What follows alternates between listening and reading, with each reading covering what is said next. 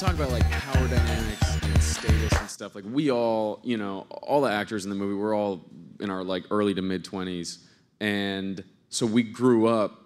James Franco was the guy. Like when I was in high school and you're watching movies, you know, I remember the first thing, I think I saw him in City by the Sea, and then I saw the James Dean made-for-TV movie that he did, and his career just started kind of. He had a career that we all want to have.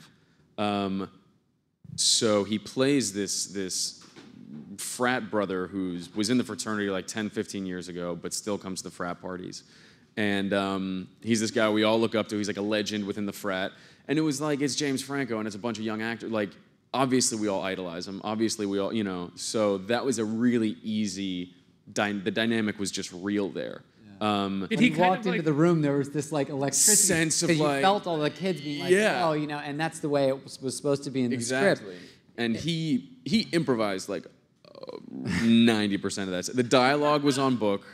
Everything else was like, yeah. I don't want to give too much away, but it's an amazing scene. It's like a really fantastic James Franco moment. Yeah. So he essentially just like, did you guys meet him before you'd even started shooting, or did you sort of set up a dynamic where it was like, you'll go here, James will walk in, and all you guys were like for a week, we're like, oh my God, this is the day. It's funny because I remember you mentioning you were going to try and get Franco to play Mitch. Yeah. And then I looked at, well, like I went to the production office. In the production office, they have like everybody's pictures up on the wall, like who's playing who, like what your number is on the call sheet. And I saw that you still hadn't cast Mitch yet, but I saw that he was number 4 on the call sheet, and he's got one scene in the movie. And I was like, I'm pretty sure James Franco is going to be Mitch. Yeah, no, we didn't meet until that day, I think.